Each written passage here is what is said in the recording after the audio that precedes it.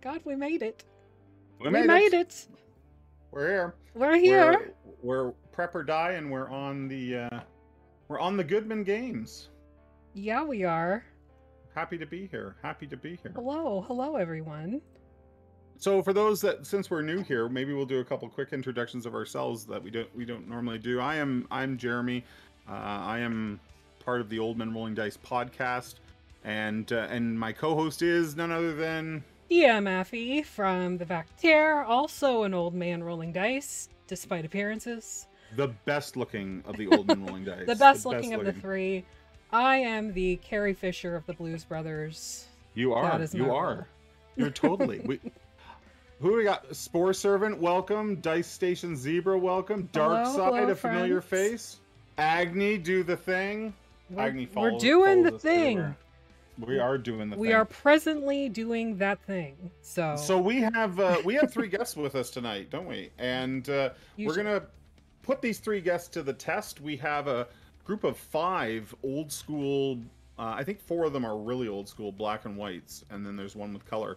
We've got 5 images in total, and we're going to throw it out to our friends to create a one-shot for us. We're going to give them just 30 minutes to create a one-shot. They can go as in depth or as shallow as they would like. They have no prior knowledge of the images. They just get them and go. But before we do that, we're gonna get to know them each a bit.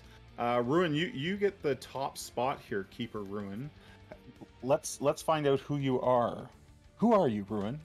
Well, I'm Ruin, and I am the host of Cantrips and Coffee. We're a podcast where every couple of months, we try out a different tabletop system, all in the hopes of finding the best ones out there that aren't by one big company that we won't name on this channel, because we feel like people should experience more games, because more games are always a good thing. I agree. Do you find that, like, okay, so I'm much older than you. So in my group, it's true. I swear. No. It's true. So you sell yourself short. In my group of people, in my peer group, other role-playing games are generally easily accepted. But I know for a fact that there are lots of people that are new to gaming through 5th edition and maybe are hesitant to find other games. Are you finding that too, or are people generally... I definitely find that most people who are getting into it nowadays are getting into 5th edition, and that was my experience as well. As I actually didn't start with 5th edition. I started with Warhammer Fantasy, and when I realized that everybody else seemed to play 5th edition, I went, oh, this is strange. And then I started playing Cthulhu myself, and I just went, wow, I just wish more people knew about all these other games out here, were willing to give them a try. Because I think you're right. I think a lot of the newer generations that are coming to the table are playing 5th edition, and that's what they kind of expect. And that's the one that, like, most pop culture references know. Absolutely, they dig their heels in there. And they don't realize what a wonderful world of gaming is out there. Specifically, if you want to try other genres of storytelling other than sort of high fantasy. I know that the Cantrips and Coffee guys have done Dungeon Crawl Classics a number of times on the show. We have, right? Yeah. Actually, we've done it twice. Because the first time was our second system we'd ever done, and you know what? We probably needed to dig a little deeper, and so we did. And it was really well accepted by our cast. A couple of us play semi-regularly now. Yeah. No, I think there's a lot of old school games that are getting on the comeback trail, as long as people are willing to give them a shot. And that's the real first. I think that's the biggest obstacle, is to just get people to step outside of what they know and try something new. Absolutely. Who's next on our list? Tomekeeper? We're calling you Tomekeeper. Tomekeeper Devin. Yes, I am Tomekeeper of the Elder Dragons, which is a new thing that we have just now started. It's a Patreon where we're going to be releasing monthly little sort of one-page details, a little bit of lore, a little bit of new mechanics. Who is we? Is this you and someone else, or just you?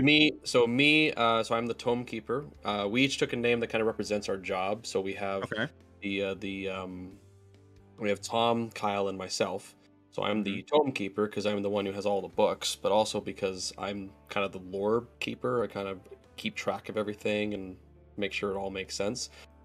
Then we have someone who's very into mechanics and takes care of all that, which is Kyle, and then Tom, who is the idea guy. He comes up with all the ideas, and then we kind of figure out how to extrapolate. So each week on the Patreon, you'd kind of get a little bit of a different piece from each of us. You'd get a little bit of an idea, kind of a prompt, and then you'd get some mechanics to work around that prompt, and then maybe a creature or an item or something that go along with it, and then you'll get it all compiled into an encounter by me at the end of the month.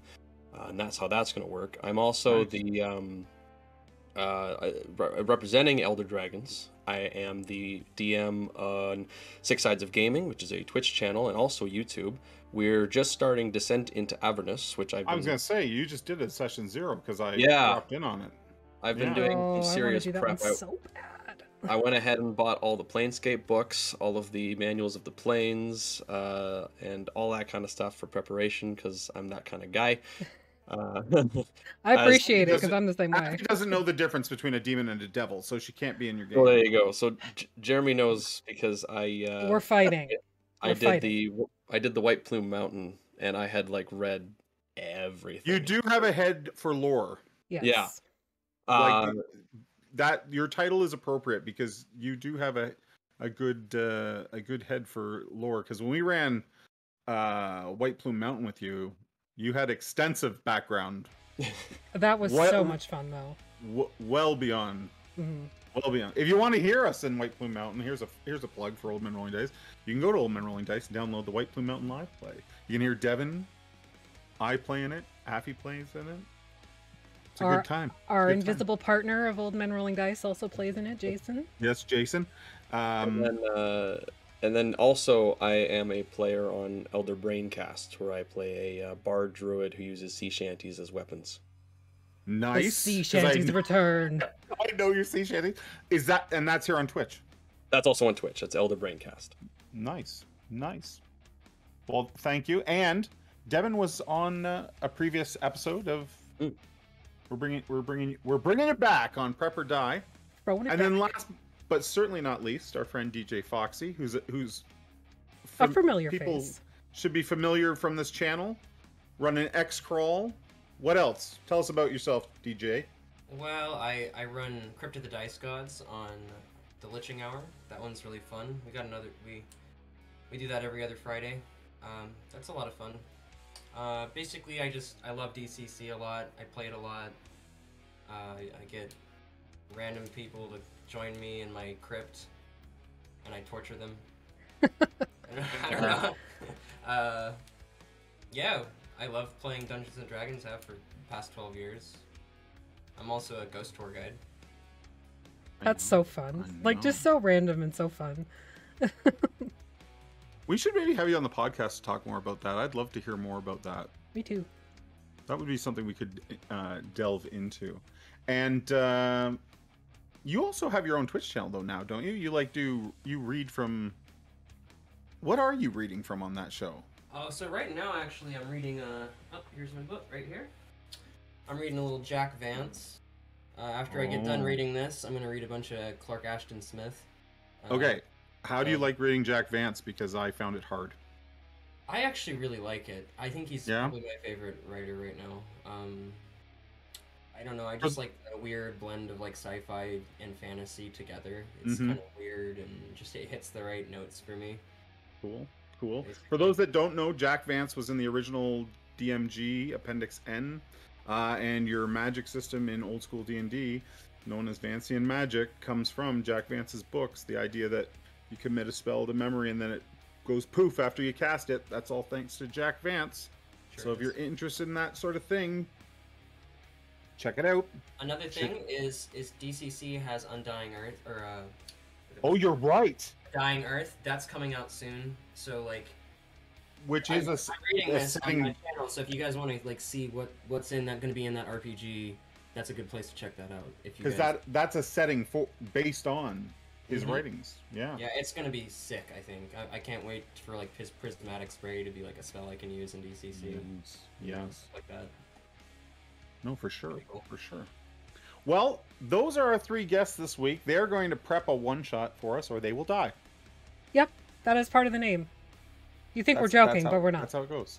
Say That's how goodbye it now. goes. Let's lock them in the cones of silence. They've got the pictures. They can start prepping.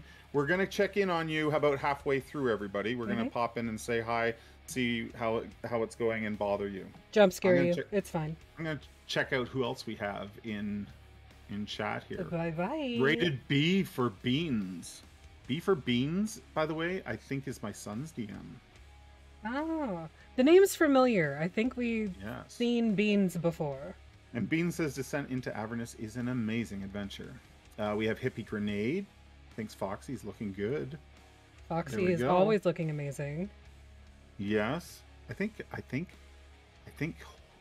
Okay, I'm gonna call her Maggie, but I think it's Hollow Eyes? That's Maggie.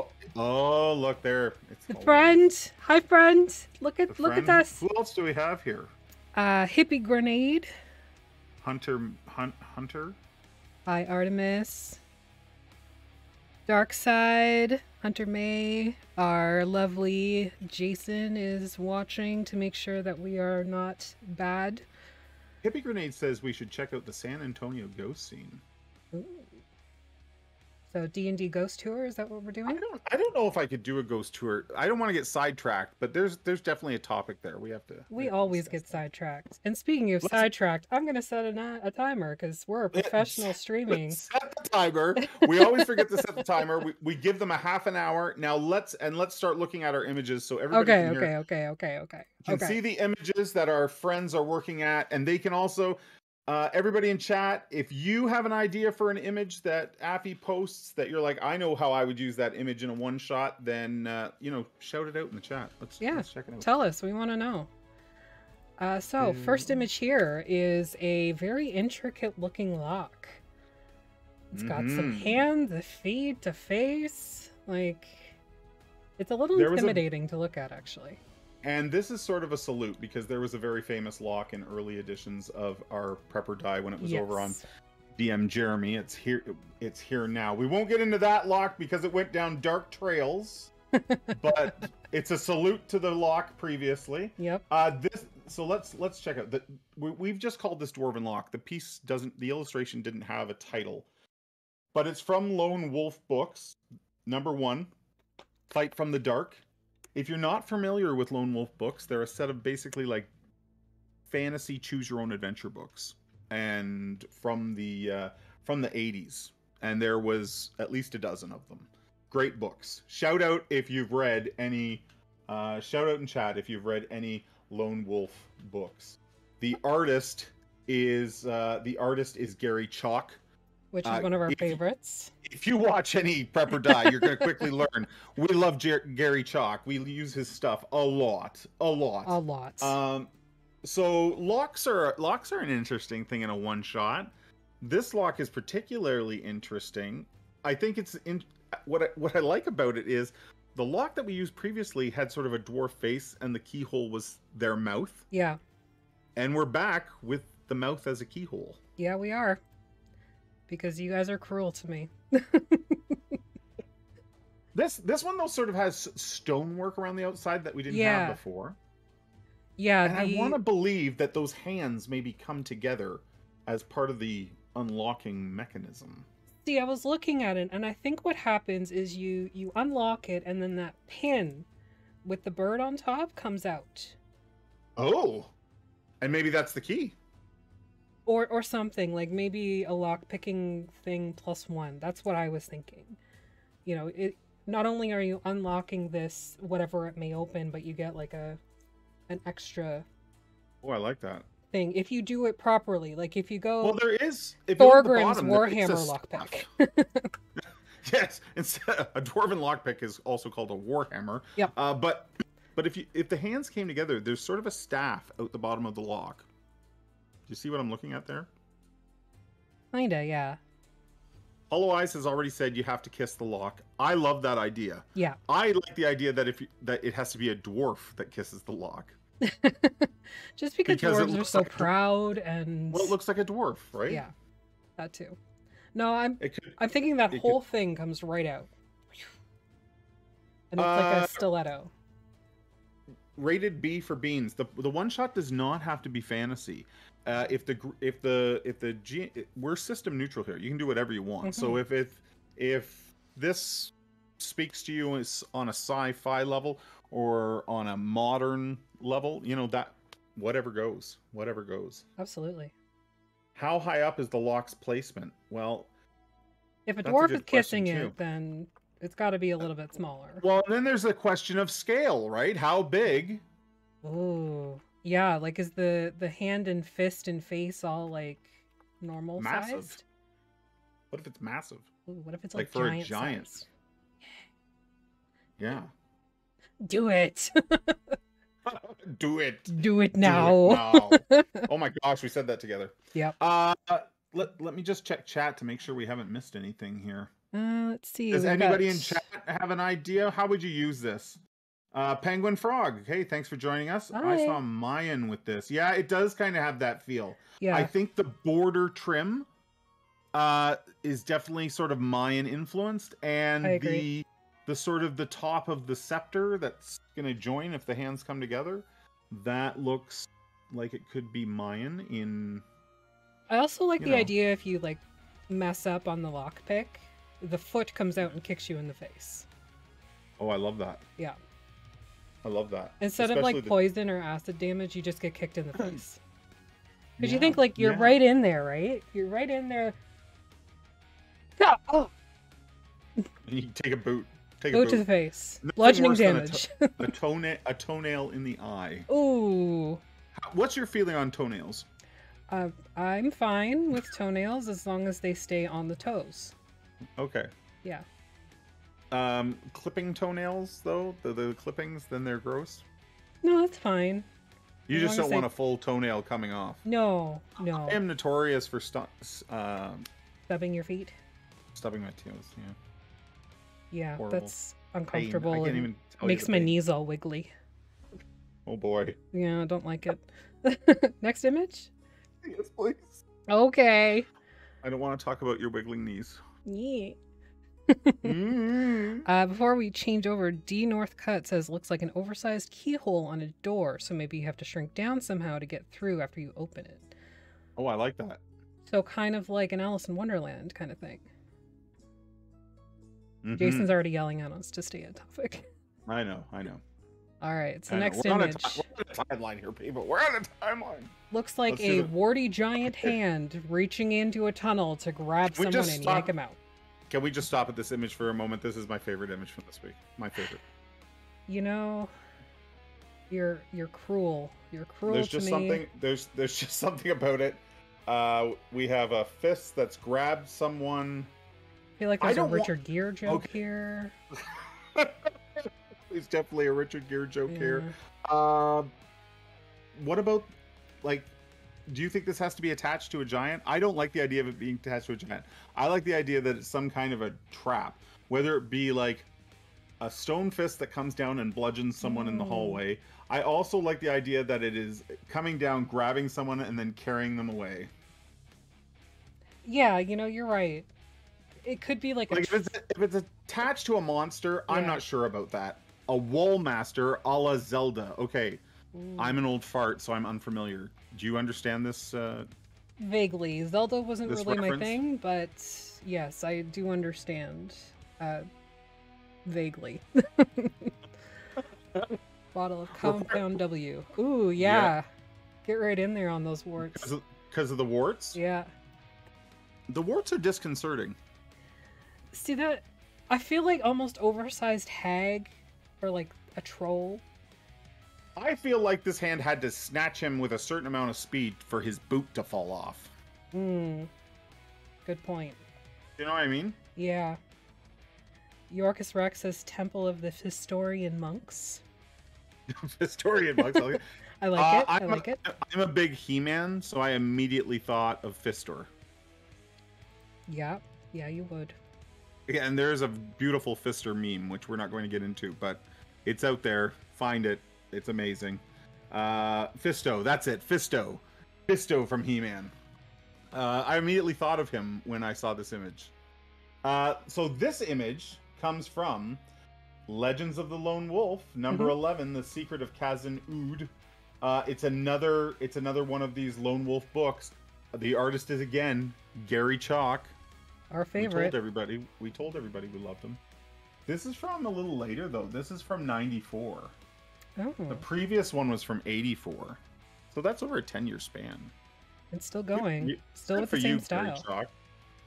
Good for you. Yeah. Absolutely. Yeah.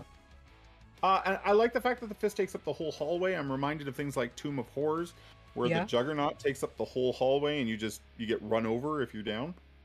So I would like There's no chance. Yeah, I would like some kind of it's inevitable. If this thing grabs the first party member and you're screwed. You're screwed. So is it the first party member that like fails a saving throw, or is it literally just marching order? No save. I'm torn on that. I like the idea. Well, I mean, it takes up the whole hallway. It's going to grab the first person. Yeah, or is it coming from behind them? Because usually the squishies tend to stay near the back. Oh, I love that it came from behind. They came from behind Giant us. fist. Yes. Bigby's poxed hand. Ooh. So like not only does it grab you, but it gives you some sort of like it gives you herpes. Yeah. Some sort of disease. Yeah. Something that causes lumps. Yep. Lumps, warts, boils, blisters. It's horrible. I love it. You got scolded. Come on, Jason. We're okay, Jay. We're okay. I promise. Hugs and kisses. Let's see the next one. Let's see the next one. So we have a lock. We have some sort of a trap. I don't like the idea that fist is attached to a monster. Hey, Keisha and Sunshine. Sunshine, we haven't talked in a while. I hope you're doing well. Okay. The Dark Crypt.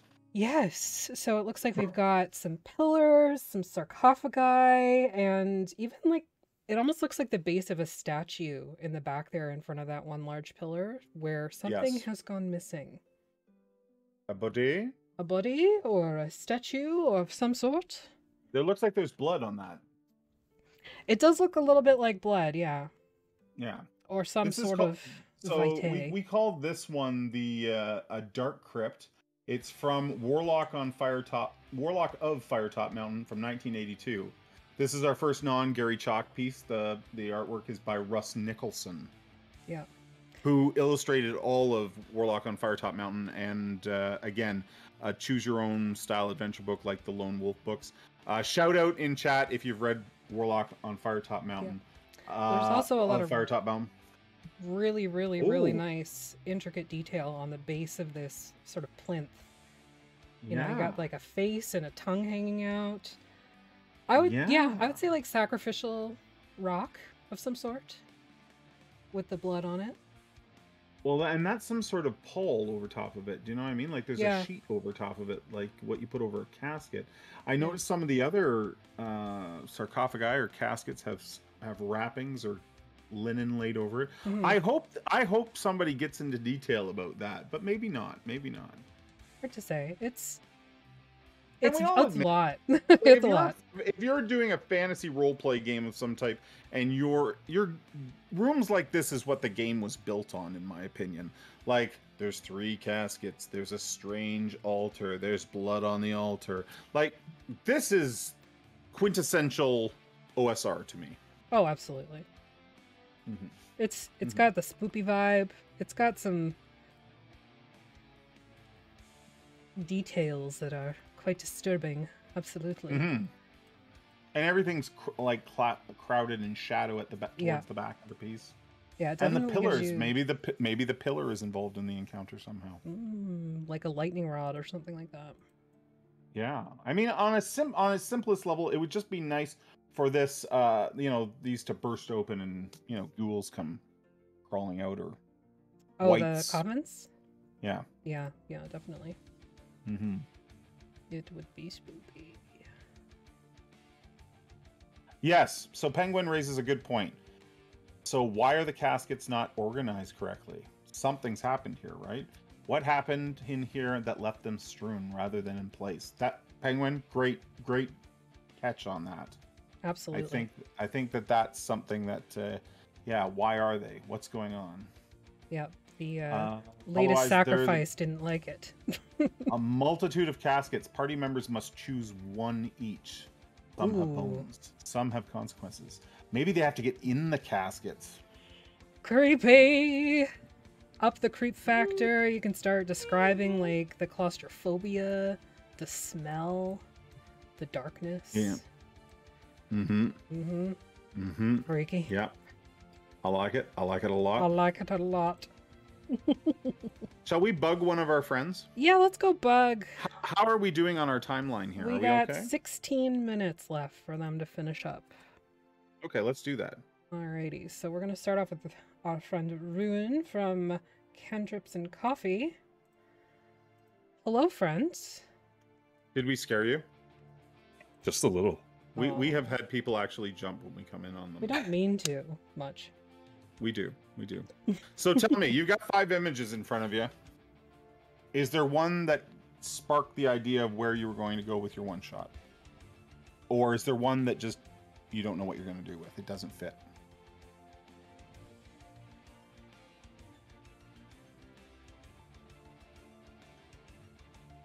The one that I'm not sure of was the key, like the lock. Yeah. At first, I was like, I don't even know. Like, how would I use this? So I am going. Do you want me to reveal what I'm going with for Nope. system? No. But Okay. what are you going with for system? No, I want to know what system you're using. Okay, well, I'm gonna go with Call of Cthulhu. Ooh. Okay. Yeah. So Booby. some sort of a horror, mind-shaking. I think everything here works for you, to be totally honest. Mhm. You know what? It took me a second. The lock was really tripping me up, and then I realized what I wanted to do with it, and I think I've got it. Okay. Yeah. I like it. Is there one that so the lock you were like not sure of? All Yeah. the other ones you were kind of like, these work for me. Oh yeah, totally. Like the reptile lord dude, he totally fits in with Mythos if you need him to. Oh, I think so. Yeah. The tomb, that's easy Cthulhu, if not pulp Cthulhu. Mm. Yeah. Yeah. Our no, friends this in is the good. audience haven't seen that one yet, so spoilers. Which one? The Which one? lizard. Oh, we're getting there. That's fine. We're getting there. That's fine. Okay, well, we're gonna let you get back to it. We're about halfway through your time. Okay. Well, I think I'm gonna be good. I'm kind of on a roll. Okay, for it. we're gonna let you get back to your role. We'll talk soon. And now we're gonna bug Devin, who looks a little bit. Are you stressed, friend? You look a little stressed. It's fine. I have the general idea. It's trying to get all the aspects and mechanics of it to fit together. Is there one there that you were like, this is the one that gets my brain going in the right direction? I think, to be honest, it was the big stone fist grabbing onto the guy. My That's favorite. one, yeah, that's the one that caught my attention. That's kind of where everything came out of. I like that you interpret it as a stone fist.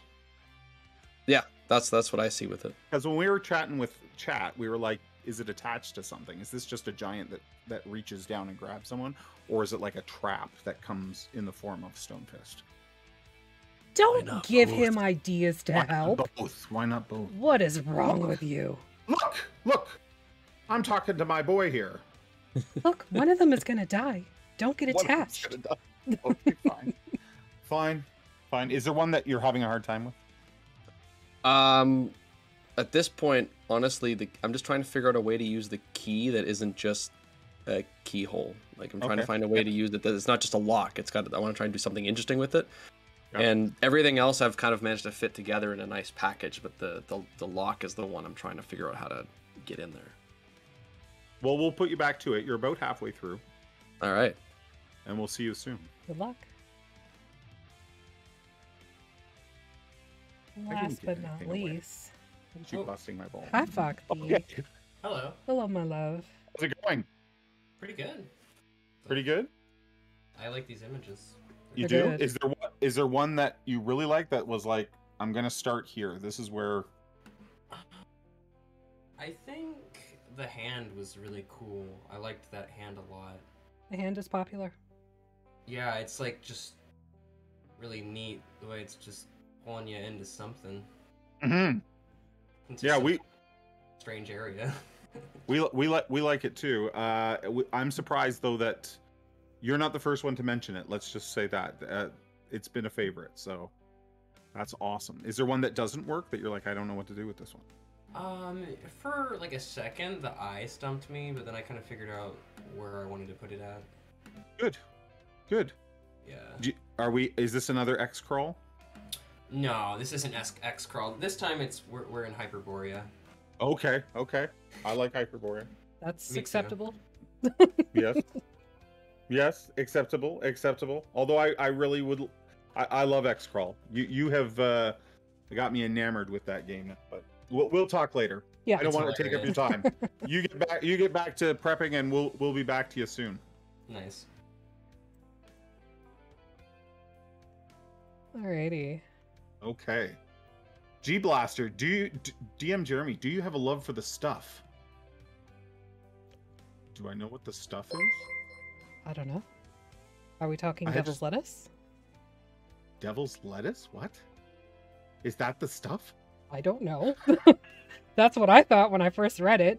But I'm loving the Penguin Frog's idea of a lock related to a god that locks truths behind a keyhole.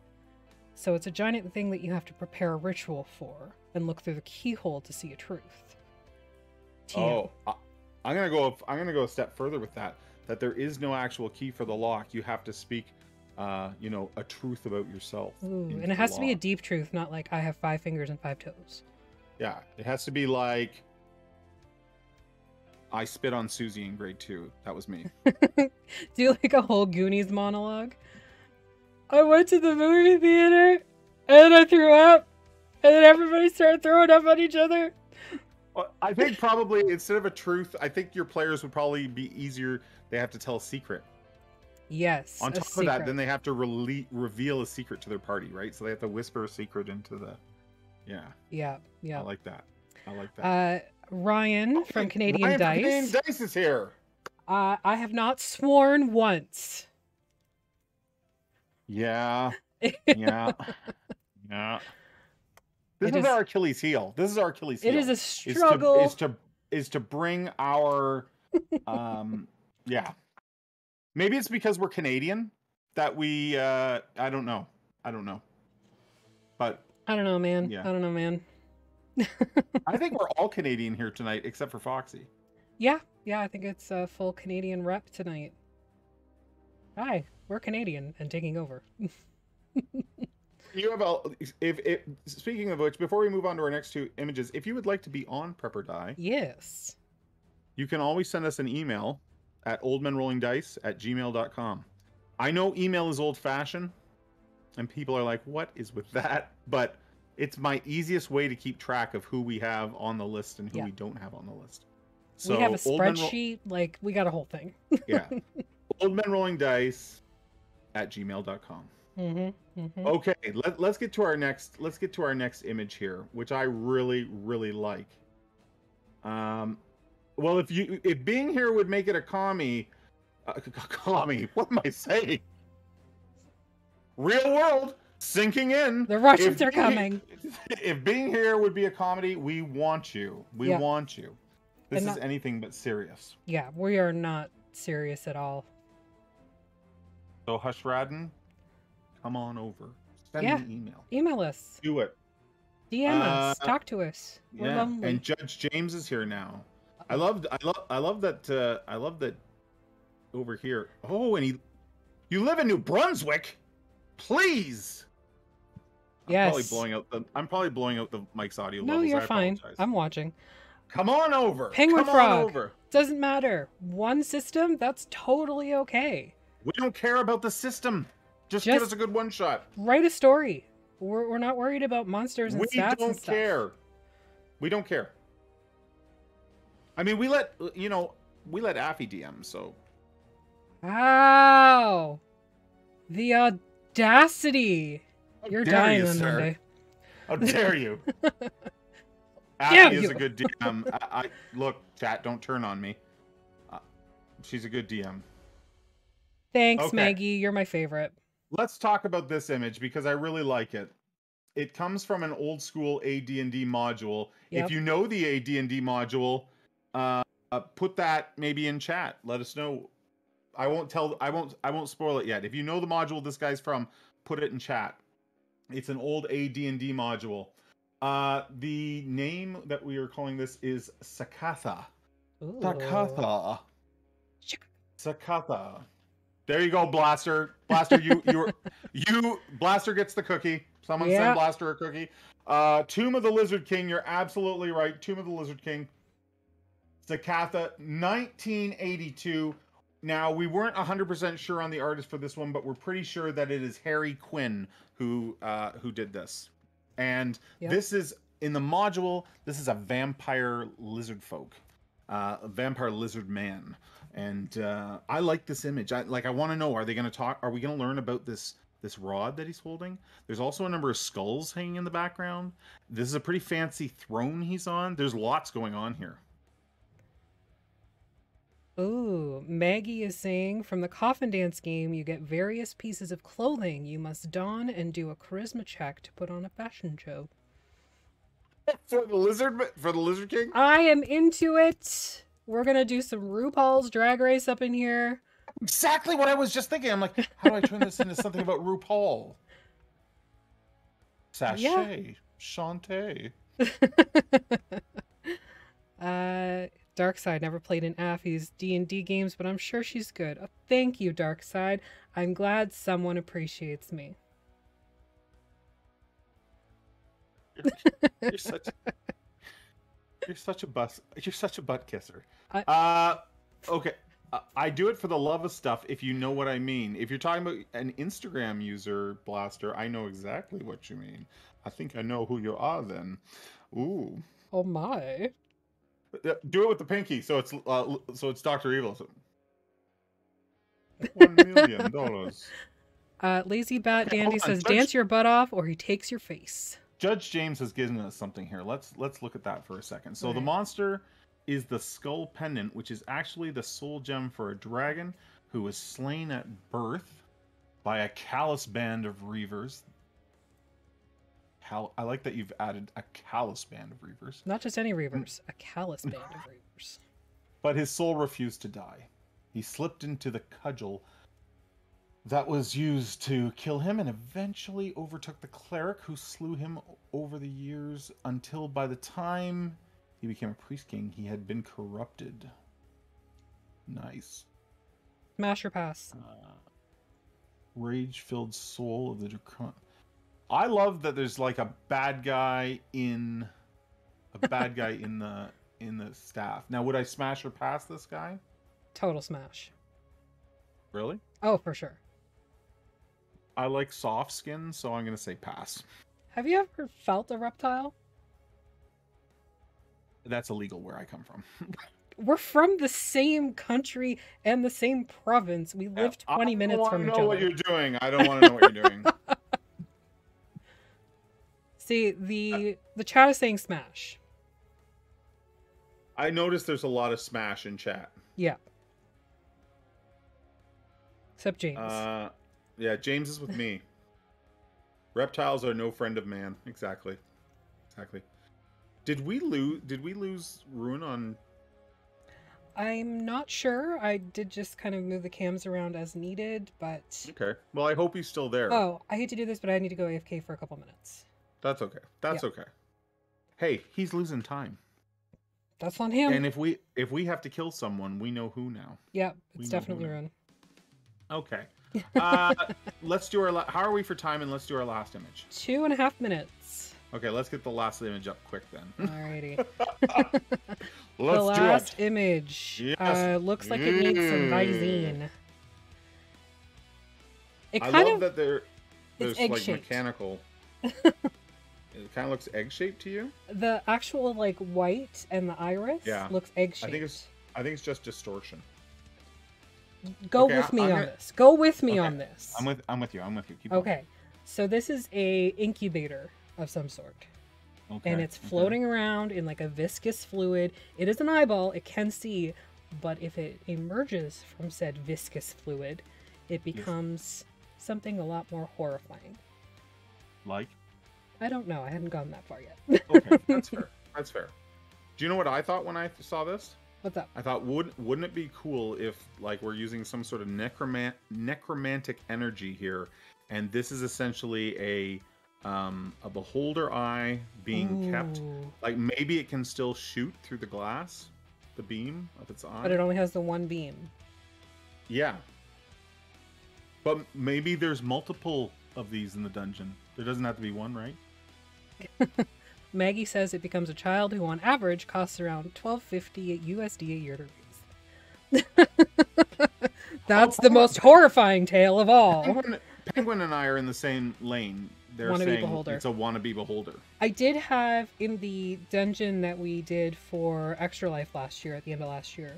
You didn't get to it, but there is a beholder in process. And it's only got like 3 of its eye stalks, and it doesn't have its like anti-magic cone or anything yet, but it's working on it. Judge James says it's a magical incubator that allows the beholder to remove their eye, put it in the pod, and the eye can roll around, scout, and use the eye ability. Yes, I like that. Futuristic security camera. What if, like, let's just step out of fantasy for a moment and go sort of like maybe something like a Mutant Crawl Classics or Gamma World, and we have a sort of cyborg beholder, and all of the eye stalks are inside these little things floating around it. Oh, there's our timer. Game over. It's all done. You're done. Shut up. And Ruin is still missing. Well, let's go back. Ruin will get here. I have 100% faith in him. In MCC, the eye would be specifically grown in the green fluid because the fluid is the living being and the eye is a bioconstruct. Yeah, Pencils I like down, that. friends. I like that. Watching you. Hands up. Oh, no cheating. So we're back. Ruin is on a tiny break. Hopefully he'll be able to come back to us. Did we finish? Do we have enough that are we confident? I think I could run something with this. You think so? Devin? I mean, I'm never satisfied, but I could run a one-shot with this. Never satisfied. Right? Never satisfied. He's always thirsting for more. Oh, you still have lots of people in chat. Cyborg Zombie Beholder. That's exactly. Yeah. It's a mech for the Beholder. D Northcutt says. There we go. What is satisfied? Penguin with the satisfied. Penguin wants to know what is satisfied. I can't get no. Apparently, it's Mick Jagger. Satisfaction. That's a great song. Okay, well, Ruin's not here to defend himself. So, can we decide whether Foxy or Devin goes first? I have my D12. You have a D12? Rock, paper, scissors? Or... No, you can do rock, paper, scissors if you want. D12 is cool too. Whatever you... I don't know. I don't care. I don't care. Do rock, paper, scissors. Okay, let's do rock, paper, scissors right now. Okay. Hopefully we don't lag. Okay. 1, 2, 3, shoot. Rock, paper, scissors, shoot. What do we get? Scissors. Scissors. Okay, yeah, again. Oh, rock, paper, scissors, shoot. Ruin's back. Stop. Okay. Stop with your nonsense. Just roll the D12. Oh my goodness. You can't do rock, paper, scissors with 3 people, can you? It would take a lot longer. Yeah. Vulcan neck pinch. Game. Okay, Ruin has the first 4 numbers. Devin has the next 4, and Foxy has the next 4. We're not going to go through the numbering because I always get confused. Okay, well, to save your brain, Foxy is going first. Foxy's going first. Are you comfortable with that, Foxy? Yeah, that's cool. I'm good to go. Hit us with your best shot. Fire away. Okay. So I kind of had the premise of this adventure is it's set in Neolithic Hyperborea, and there's a bunch of because that's kind of like my setting that I'm developing right now. So I was like, why not set it in that? So anyway, basically my idea is that a bunch of cave people wandered into this cave complex, and they found all these weird lizard people down there. They're these kobolds. They're kobolds. But anyway, they're living in these caverns, like these series of caverns that maybe used to be a city, but it's kind of like ruinous and fallen apart over the years, like gone on into disrepair. And there's like these warring kobold clans that are like fighting each other. And I'd say they'd probably like a whole drama with that, and like the party would have to figure out exactly like what they want to do. And I think that maybe there's a kobold prince who actually is benevolent. He's like actually like not a bad guy. If they knew how to speak kobold anyway, they could figure that out. Otherwise, they just wind up getting maybe captured by kobolds and eventually run away or something like that. Anyway, they get through all that drama. And if they align themselves with the Kobold Prince, then he shows them a secret passage into this mysterious ruin. That apparently there is this. The main issue here is that there is this Kobold Lich King, and he has been alive for centuries, and he's been living in this ruin. And his shaman, which is like a kind of inherited thing among these like kobolds, like the Kobold shaman like goes to, when he gets of age, he replaces the previous kobold shaman. He like kills him, and he takes his place in this ruin as like the I don't know, like soothsayer for the Lich King, who doesn't even emerge from his chamber. So anyway, this Kobold Prince is not about that system. He doesn't like that because Kobold Lich King is kind of a jerk. So anyway, so if you align yourselves with him, he shows you the secret way into the crypt, this ruin, kind of like where this Kobold Lich King lives, which is kind of where what I came in mind was, the first thing I thought with that was the like room with those tombs, like with the crypts looking things with like, they look like coffins kind of that Yep. Yeah, I would say coffins or sarcophagi. Sarcophagi, something like that. Kind of my idea is that there's that crack in the roof there. I think that the Kobold Prince, like the Kobold Rogue who's a prince, he knows the secret path through the caverns above. But there are giant spiders up in the caverns above, so they have to fight the giant spiders before you get into there. But anyhow, in that room with all those sarcophagi, there's like this platform with this weird looking hole in the top of it. Like, in the middle of the room with the sarcophagi. It's like right there. Yep. I was thinking that eye is like in the center of that weird like cracked hole there. And the eye like looks around the room to see if there's like intruders. And if it sees like intruders, basically these 3 kobold warlords that the Kobold Lich King has put in these sarcophagi. He killed them, and then he made them his eternal, minions in his like in this area here. And if the eye sees somebody when they intrude into this little area, the kobold warlords like come to life and they try to kill the party. And then basically at the end of this hallway, there is a door there that door, basically there's like I'm thinking that key right there, if you enter with the Kobold Prince, he knows how to pick the lock because he has like a false key that he made. But otherwise you have to enter in the other direction. So if you didn't make friends with the Kobold Prince, then you're going in the front entrance. So the front entrance, I was thinking, kind of involves that hand that's like grabbing somebody. The front entrance has this big mural on it of the Kobold Lich King himself. And he's like standing triumphantly. And the observant player will notice that there are, like if they go up and try to inspect the mural, they'll notice that there are like what look like various types of people like at the foot of the Kobold King, like in like pain and agony in the mural. And if you do notice that, or if you actively like sort of look at it, or it could be like an intelligence check depending on like GM style. But anyway, if you don't notice it, the hand will reach out of the mural. It's the Kobold Lich King's hand, and he reaches out and grabs you and pulls you into the mural unless you make like a reflex save. And he yanks you into the mural, and then you're trapped in there, and you're like one of the tormented souls inside the mural. But if you do not, if you bow to the Kobold King, if you bow to the mural, then it doesn't grab you.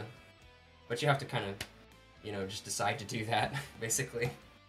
So most players wouldn't do that unless, they just decided to. You never know. You never know. Could be. Somebody could try. I mean, we debated Smash or Pass, so. Right. So, I'm thinking after that, there's the atrium. There's this huge atrium area where in the center there's this skeleton of a dragon. And the thing is, the Kobold Lich King killed this dragon that his tribe worshipped, and he like keeps it in this room as a trophy. But also another thing that's living in this room is like a kobold shaman who, like, if the party comes into that room, he like resurrects the dragon, like the dragon skeleton, and it tries to fight the party, and then he'll try to escape and like warn the Kobold Lich King. But if you apprehend him and you defeat the dragon, then he will bring you into this room that's to the side of that room that has this sort of chest thing. It's like it'll only unlock if you say the Kobold King's true name. You have to say his true name. Which, Rumpelstiltskin. Right. The shaman knows. Yeah, something like that. Balthazar or something. I don't know. Rumpelstiltskin. There we go. Rumpelstiltskin. Wait a minute. Are we saying the Kobold King or the Kobold Lich King's name? Kobold Lich King. Yeah. Same thing. Yeah. So if you say it, then this like chest opens up. Otherwise, the room fills with gas.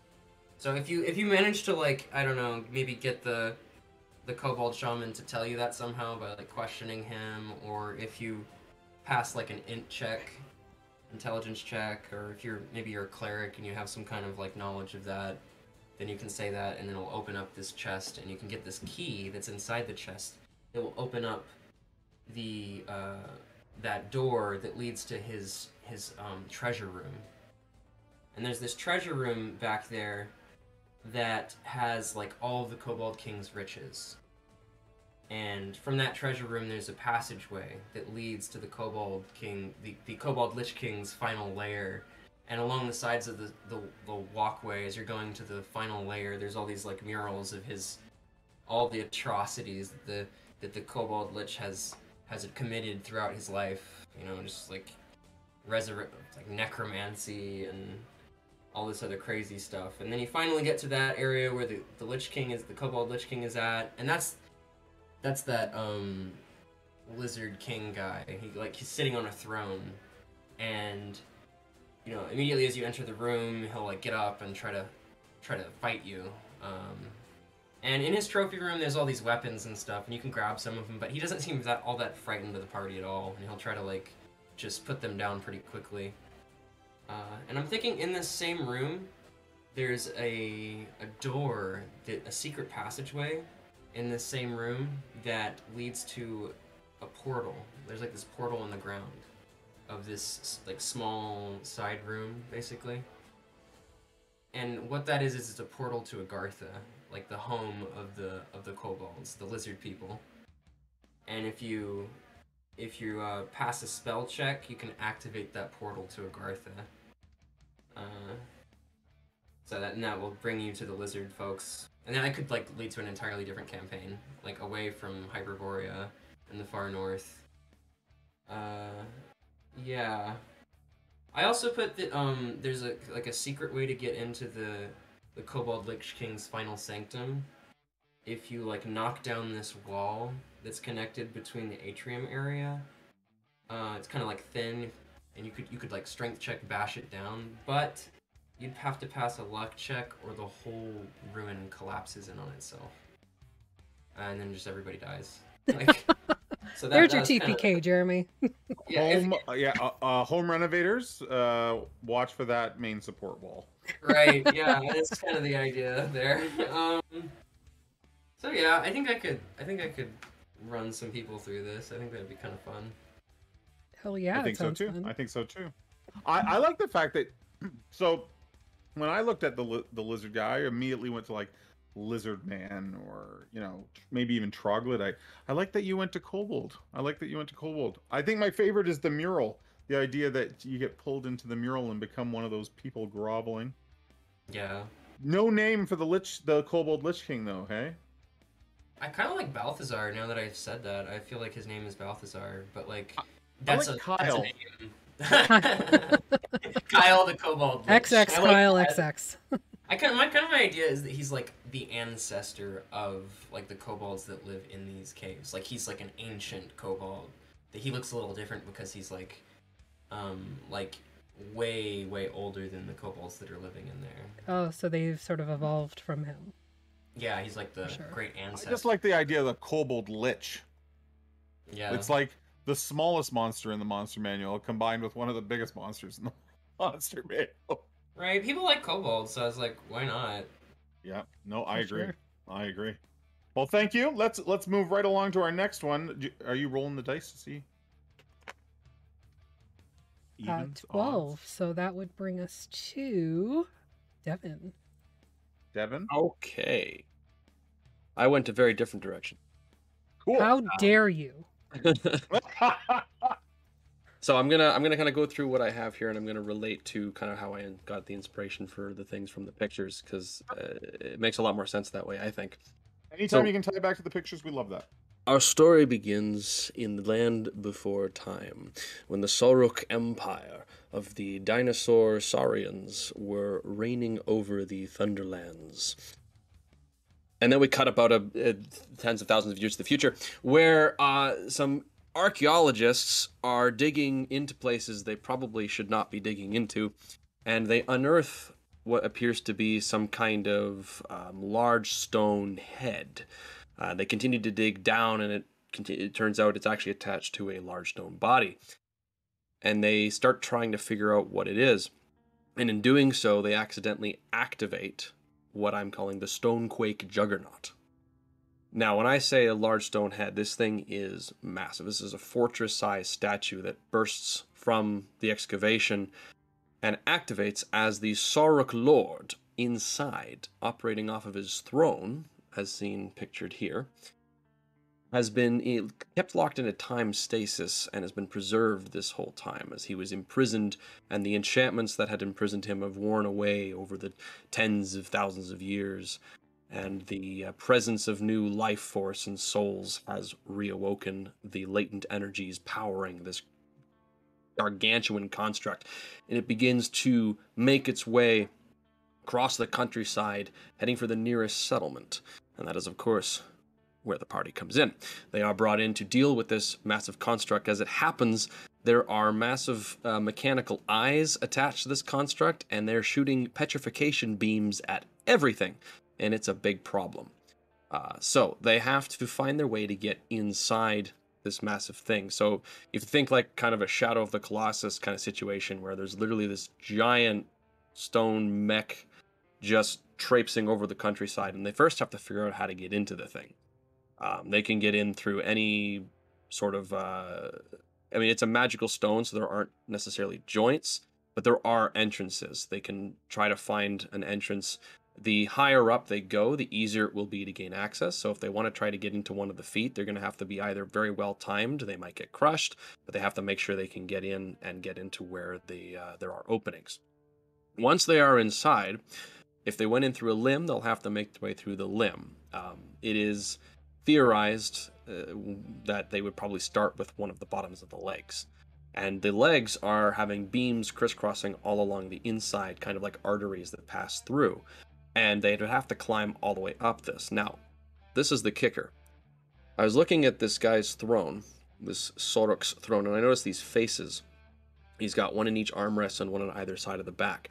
So, this construct is powered by the souls of his ancient servants, his mage lords who were imprisoned within this construct to power it with their souls. And the throne holds their soul stones, and their faces have projected out from this throne, and he's able to communicate with the souls, and they can communicate with him. And by sitting on the throne, he's able to command and control all four souls in unison, allowing them to move. Each soul is currently bound to one of the limbs: right arm, left leg, right leg.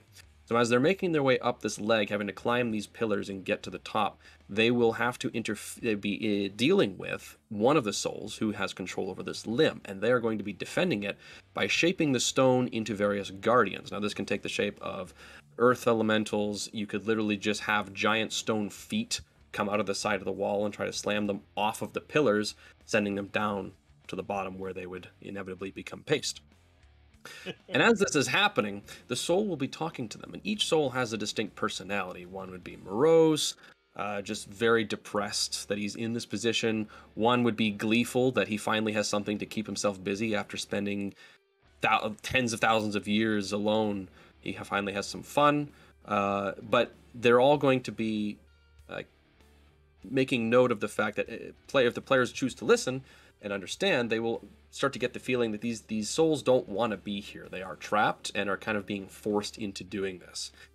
Even though some of them may enjoy it, the way that they'll be talking will be ways to insinuate that they are indeed prisoners here. The morose one would be a little more obvious. I'd probably start with that one to get the ball rolling so they realize, like, I'm terribly sorry, but I have to kill you now. I don't want to, but such is life. And, he just continually pummels them, and then they get up into one of the arms, and it could be, oh, goody, now I can finally crush something after all these years of being locked away, and you kind of go with that. And when they get to the torso, after making their way up through the leg, they will come to a chamber, and I similarly see these sarcophagi and kind of took them as what they were, and there would be 4 sarcophagi in the room, each one containing the corpse of the servant that was bound, whose soul was bound to this construct. Now, they won't be able to open these sarcophagi. They will be basically indestructible, wreathed in all kinds of enchantments, but there will be a sort of an altar or a dais in the center of this chamber, and there will be 4 indentations. Now, powering each of these limbs is a rune of power, which can be removed. I would probably put it midway up the limb, or possibly hidden behind some challenge they have to get through. But they have to get the rune, and when all 4 have been placed in the center, they then have to align them correctly.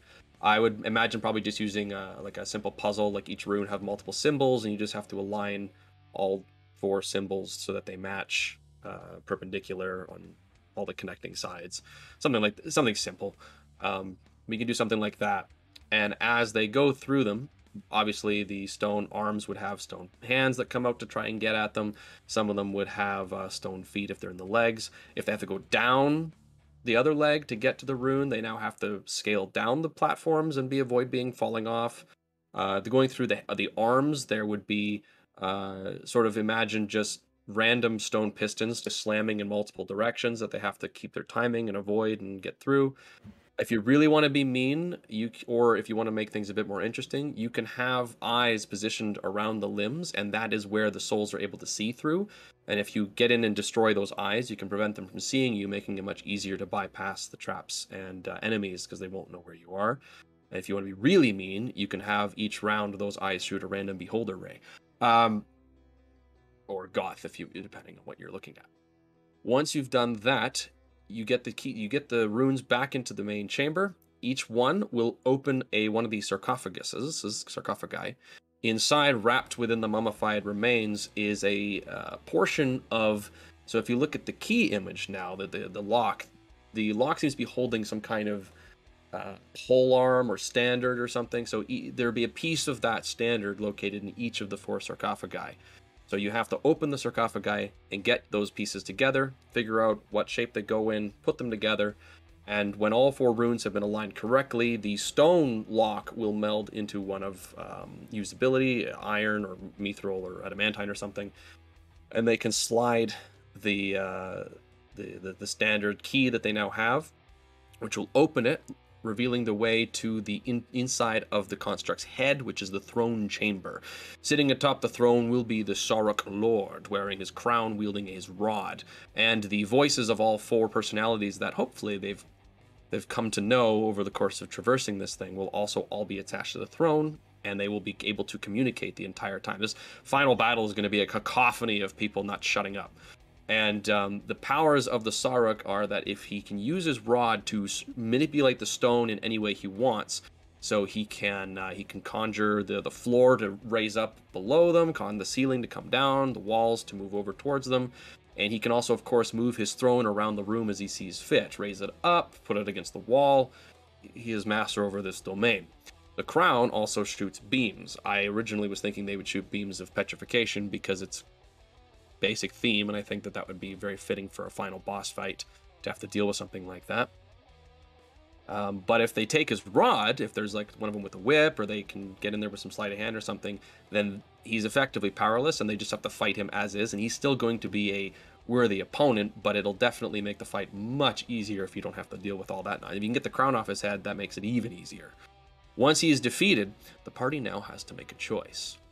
They can either leave the souls entombed in the construct and take control of this massive war vehicle for themselves, or they can remove the soul stones from the throne and perform rites to release the souls and set them free, ending the ability to animate this thing and it's any chance they would have of controlling it themselves. Now, ideally, they've made a rapport with some of the voices as they've worked their way through and maybe want to help them. Or maybe they're just thinking, yes, I want a giant statue. I don't really care if it's technically evil to be harnessing souls to do so. Is that evil? I don't know. It depends, right? It's all a matter of perspective, right? Well, necromancy never hurt anybody. To cause the players even more emotional damage, I like the idea that they're there. I mean, we're only dealing with a one shot here, but in a larger campaign, that they're there for that explicit purpose. They need the war machine for something, and whether there's nice little souls and spirits trapped in it or not, they don't get a choice. They have to. Well, they don't have to, but there is more motivation to keep them stuck, keep the souls stuck in there. I also figured removing the rune stone. I didn't explicitly state this. It was more implied. But if you remove the rune stone from a limb, that disables the limb. So once they've disabled the legs, for example, they bought themselves. So you're kind of incentivized to go for the legs first, because that's going to immobilize the construct, and that gives you a bit more time to figure things out. But if you take the arms first, you actually have now given yourself even less time to stop the thing before it reaches the nearest settlement. Sure. So there's a little bit of choice there too. Have you ever read the module Earthshaker? I don't think so. It doesn't sound familiar to me. Check it out. It's an old school, just basic D&D product, but it involves an iron juggernaut that's rampaging across a kingdom. Oh, how about that? I love that. I love that. There you go. I mean, there's certainly not as much detail as what you put in for like how it's controlled in that. I think in that it's just a big mech. But I don't point that out to attack your idea.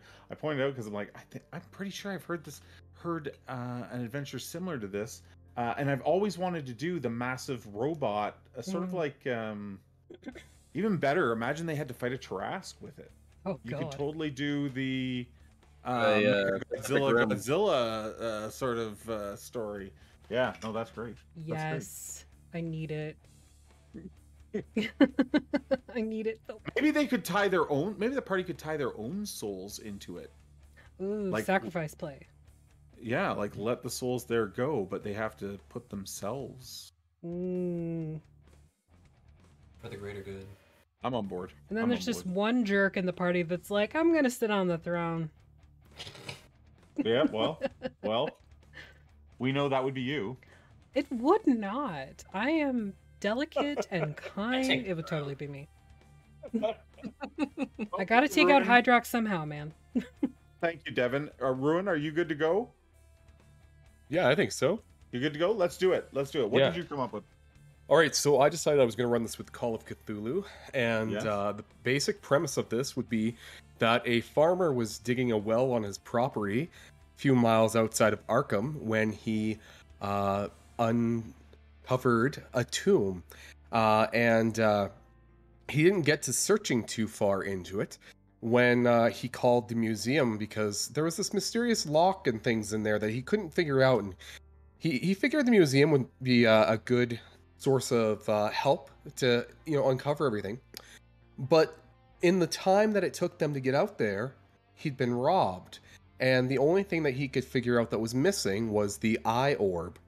And so he thinks that the Miller twins from down the road would have stolen it because he failed to pay them for some moonshine that was going on. And so they have to track that down, and then that requires going and seeking out, if they can't find them at the farm, they could check a speakeasy called the Sleepy Cat on 53rd Ave, and they will confront them there.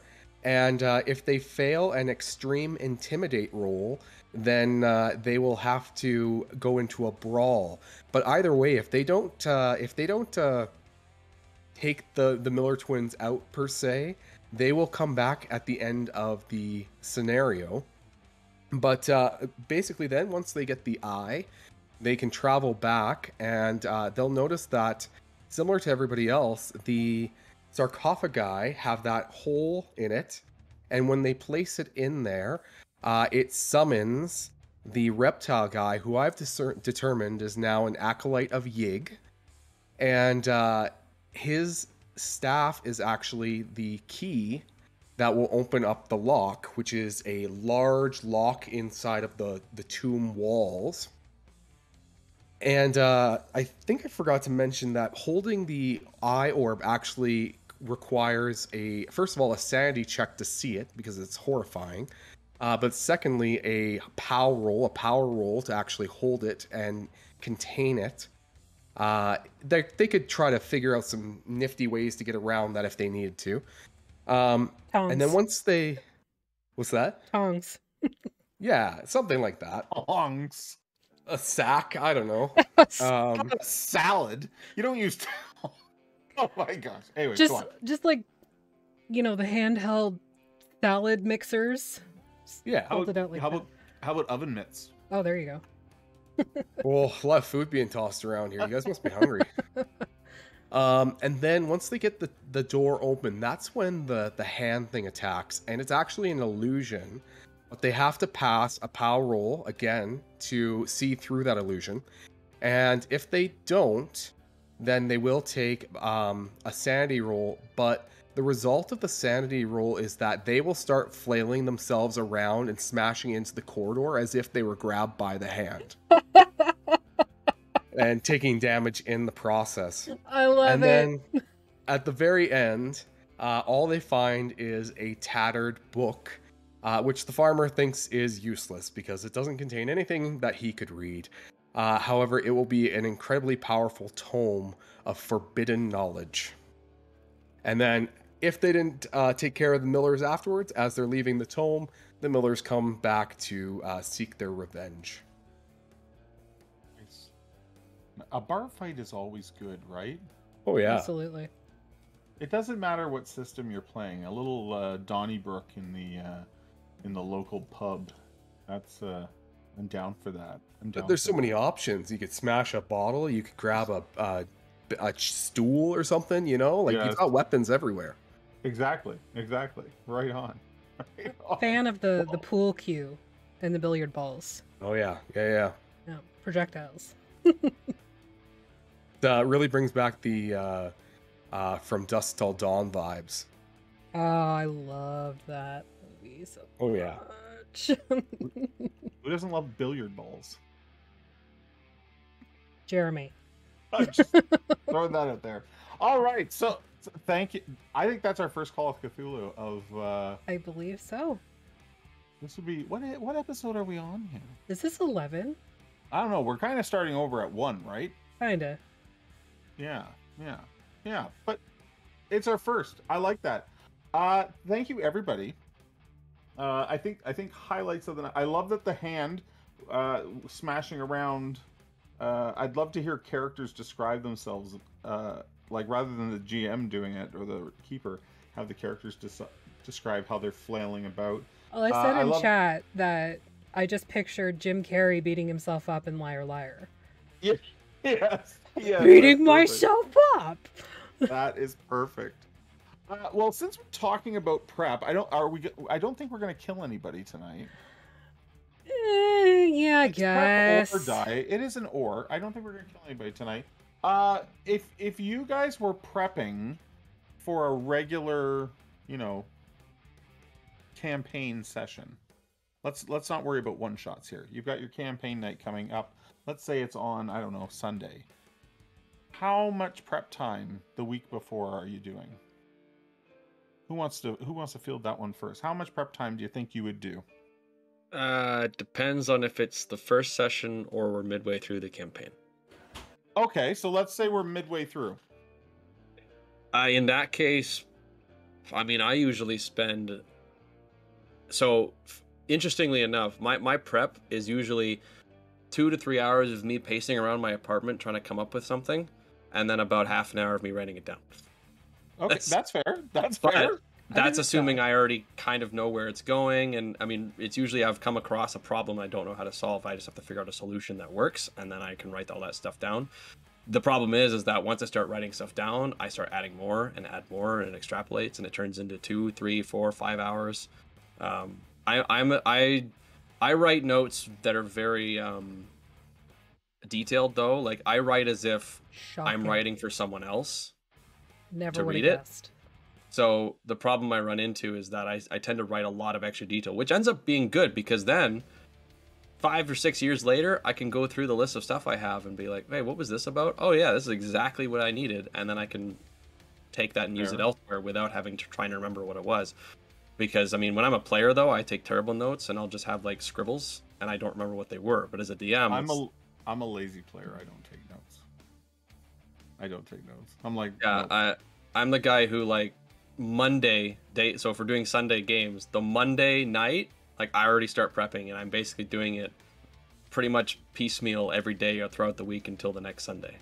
If you're in chat and want to drop us, like, sort of a timeline, like how many minutes in a week you would prep, throw that in there so we can have a look at that.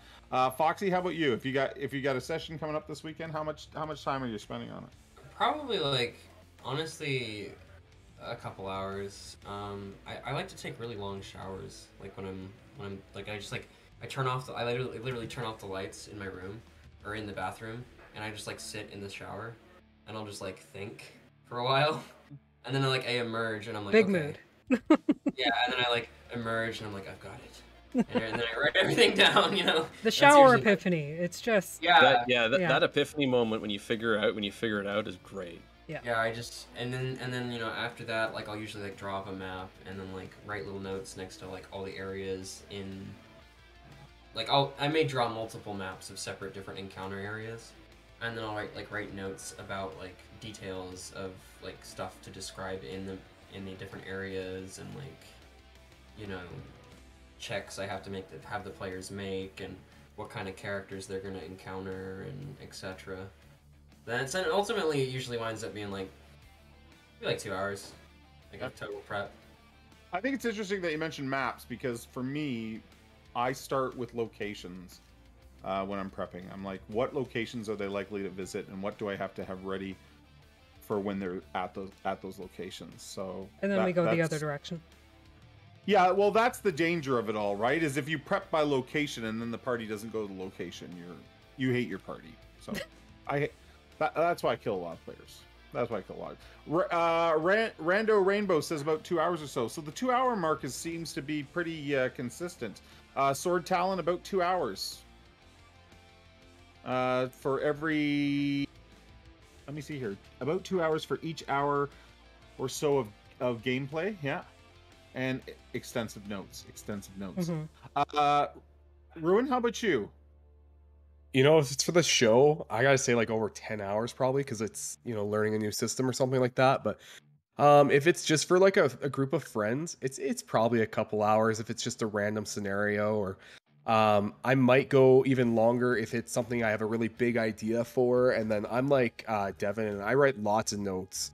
Like, I have notebooks that are just like the continued, I guess, chronicles of what they've done and things like that. Yep. But I'm also terrible at keeping track of things that I've given them, or, you know, things like that. I really rely on my players for that. I know you like your Cthulhu, so tell me this. And Cthulhu, far more investigative than combat storytelling, in my opinion. Would you agree with that? So do you find that do you find that you have to prep more, because there has to be, like, once the players start digging, who knows which direction they're going to go with the information? So do you find yourself needing to prep more, or? Yeah, I do. I do what they call the onion peel mystery, which is what they kind of say anyways, like, when you're doing the system, and it's you really try to do layers, and so little bits of information that add up to one bigger thing. And so You do, at least I plan multiple locations that they could go that give little bits of information that ultimately lead to one big area. Because you do want to give them the ability to kind of feel like they're in control of the direction, but ultimately, you're right. There's a mystery that they have to uncover. You know, it's not just treasure to hunt down. Yeah, yeah. Well, we have Marcus says about 2 hours to an hour and a half. Oh, an hour and a half to watch Hawk the Slayer for the 100th time for inspiration. Okay, Jason's in chat. Jason, you found your soulmate with Marcus. He may be the only other person that knows of Hawk the Slayer, and Jason is a big lover. 20G Christopher, never prep, improv for life. I assume that's not a joke. We're being somewhat serious. Like, do the three of you have you gone into sessions before with zero prep? Yep. Aphi has. I have. Has anyone gone into a session with no prep? I wouldn't say zero. Yeah, I wouldn't say zero. Yeah. Probably like 15 minutes is like the least amount of time I've spent on prep. Yeah, I mean, I cheat because if like it's like, oh, I've got 15-30 minutes to run anything, I'd be like, okay, what do I got? Okay, then here's my question. You've got 3 friends over, nobody knows what to do. Someone says, "Hey, let's try that game that you play so much." Could you immediately just open your books and go, "Let's play D&D, let's play Dungeon Crawl Classics, let's play Call of Cthulhu"? Could you on the fly right there? In that case, yes, I have done that. Actually, now that you mentioned that, I got the starter set for my cousin's 11th birthday, and we sat in the hotel lobby. I gave them characters, and I just ran like a 15-20 minute like goblin ambush. Yep. Which that and I had no books, I had nothing other than what was in that kit. So that I did. I don't really count that because that was like a really quick introductory encounter rather than like a full session, but I have done that. Sure. Foxy, you were holding up a book immediately, so you've obviously done this. It's upside down. I just like grabbed something. It was. Is it? Oh. Anyway, here we go. I'm derpy. Yes, this is. I just run something from DCC that I've already read. You know, just like they have these like modules that you can just pick up and just like boom, play some D&D. There is something to be said for being a DM that has some experience behind them that can go, I know exactly what I can just run off the top of my head. I've done it 100 times. I've done encounter 1, 2, 3. They'll line up fine, and we can do it. I pretty much run present in time if like I got this particular module almost memorized, so I could just run it for anybody. Yeah. That's how I feel about Lost Mines of Phandelver. With the amount of times that I've run it as a player and a DM, I hate it, but I can do it. Could you do it? Could you do it on Call of Cthulhu with no prep? Blackwater Creek. Reach for it every single time. So it's something that you run enough that you're just like, it's there. Yeah, it's part of the Keeper Screen Pack. It's probably the most brilliant one shot that you can get. Like, it's amazing, and it can be run over multiple evenings as well. I just have always had players that have usually finished it in a good 4 or 5 hour one. Yeah. Having kids, it's not uncommon for my kids to just go, "I want to play D&D tonight, Dad," and we throw something together on the fly. But it's like, again, if you've been doing this a long time, you can just pull on your old stuff and just go, it's there. We can do this. Well, yeah, my main problem with the improv is that I always need everything to make sense, and when I'm doing improv, I can't always do that. So the more complex the story becomes, the less I can improv it. Yeah, absolutely. Well, listen, we've run out of railway track, so this ends our first Prep or Die here on Goodman Games. I want to thank our 3 guests very much. I want to thank Aphi for being here. For those that don't know, Aphi does all our behind-the-scenes work. She makes the screen look beautiful. Yeah, there we go. Thank you, everybody in chat who came out and said hi tonight. Listen, if we're going to be here every other Wednesday. If you'd like to come back and check us out, you don't have to stop in for the whole show. Pop in for 5 minutes and say hi. Yeah. Pop in and, tell me I look like a goof. That's true. Fine. I'm down with that. Yeah. I'm down with that. Anything? I don't think we have anything to shout out. I'm DM Jeremy. You can find me on DM Jeremy here on Twitch. DM _ Jeremy. Thank you, DM _ Jeremy. Aphi, where do we find you most often? Most of the time you can find me at the Vactaire here on Twitch. I run a game on Mondays, and I'm in a game on Tuesdays and Fridays. I'm also in a game on Sunday night over on DM Jeremy's channel. And I will be in another game every other Wednesday, so next Wednesday on Jeremy's channel. Yeah, we're doing some DCC on my channel. We are doing some DCC. We're teaching ourselves, so there you go. It's going to be fun. Well, thanks everybody. I hope you had a good time. And we will be back in 2 weeks for more Prep or Die. Until then, I hope your games rock, and we'll see you then. Yeah, check us out in 2 weeks. That's March 9th. We'll be here with Rhea from Critical Misses Podcast, the Liching Hour from right here on Twitch, and the ever lovely Madame Vermilion, who we met on the Clock app, I believe. We did meet her on the Clock app. Well, thanks everybody. All great people. Thanks everybody. Thanks guys.